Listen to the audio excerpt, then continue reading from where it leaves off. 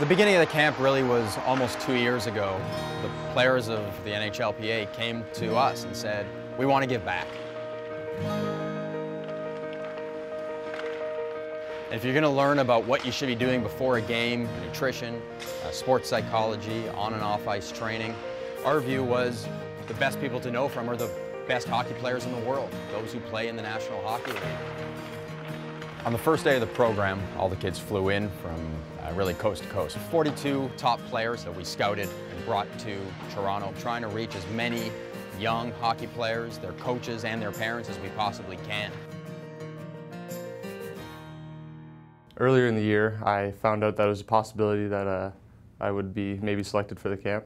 The camp news was delivered to me by my mom when I was in the car, and I was in shock. Words couldn't come to my mind. I just went home, just thought about it a bit, and realized how lucky I was to be able to play.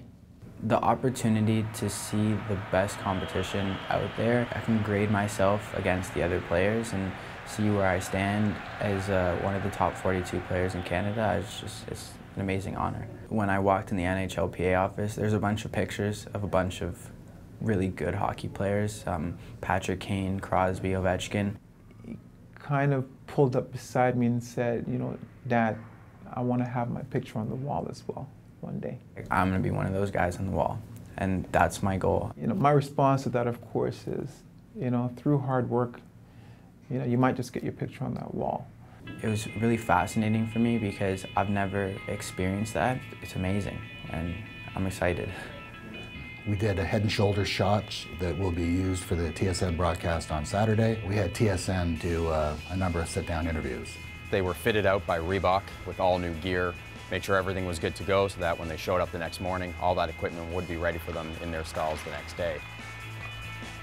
On day 2 of the camp was the first day the kids actually started some of the training.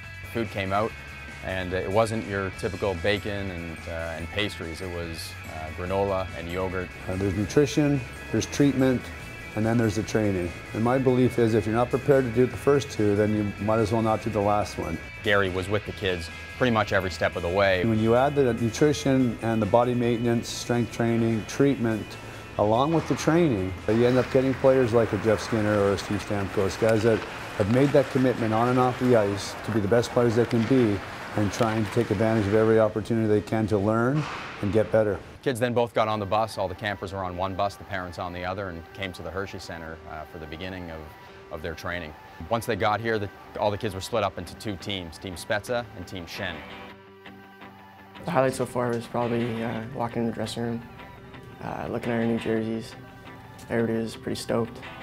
And then we went to fitness training with Matt Nickel, and that was really, really cool. Lauren Goldenberg and Matt Nickel are 2 individuals that have worked with Gary Roberts for a number of years. Gary credits them with having gotten his career back on track and allowing him to come back to the National Hockey League after he broke his neck. But you've got to do something to get your nervous system activated and get your core temperature up like Lauren spoke about. It was so different, like the stuff we did, the plyometrics. We learned how to do a dynamic warm-up, and you know, that's going to carry on to what we can do during the season. Make sure you've got warm clothes to warm up. You want to have a sweat on before you go on the ice. And then we got to go on the ice with Gary Roberts and Robbie Shrimp and Steve Monador, and those guys are just like, they're NHL players, but it just makes me realize how real my goal is. We had a number of NHL players come through here, including Aaron Johnson and BJ Crombie, Jeff Skinner and Zach Dalpe. So did Matt Stajan. And Luke's brother, Braden Shen of the Philadelphia Flyers, as well came out to work with the kids. They're real, like they're out there on the ice with us, and they don't look like they're not human, or they don't look like they have superpowers. It's just they're normal people that work hard, and it makes my goal that much greater. Jason Spezza arrived at the camp on Thursday. I'm looking forward to it. If you guys have any questions at any time, feel free to ask me. I'm a real approachable guy, and just enjoy it. And it's a great opportunity. Backhand around, good forehand. Have you done that stuff before? Very good. You should see how determined these kids are. It's awesome. You can tell they're all real excited and hungry to be here, and they want to get better, and they're just all ears, and some pretty good skill level out there. Luke Shen walked in, met the kids again, Toronto Maple Leaf, so they were psyched to meet him is an understatement. Work hard out there and have fun, and if you guys need any help with anything, let me know, or any questions, and yeah, it's going to be a good time. One kid grabbed the control and said, all right, Luke, I'm going to light you up right now. Let's go. It was a pretty light moment and a great moment for Luke to meet his team. Oh, we did get one from before.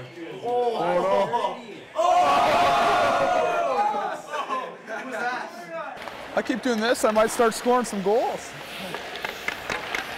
They're working hard right now, and to perform some of these stick handling drills, it's pretty spectacular. So Marty Biron worked with both the goalies in the morning, and he really worked with them a lot on lateral movements, going back to forth. I'm going to start a book on those shooters right now to make sure that I'm ahead of the game when they break into the NHL. Saturday morning, game day. Kids wake up, and obviously there was a different mood in the air. It's game day, and the kids fully understood that. And for them, this was a chance for the kids to shine and show what they can do in front of a national television audience. I guess getting invited to this camp was pretty special for me, being from a small town. So for me, that's got to be it.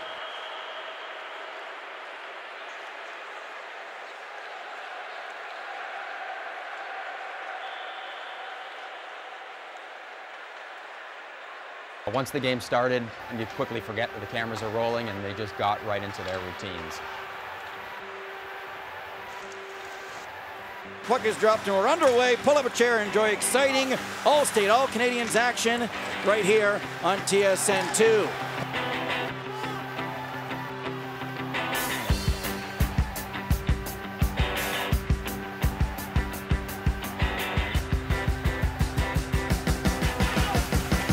Pocket picked by Ekblad, a 3-on-1 the other way, turns into a breakaway. Audet scores! Daniel Audet.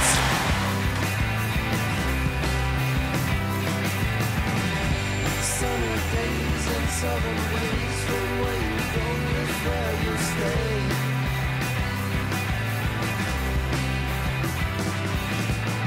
Some people say, and some people go.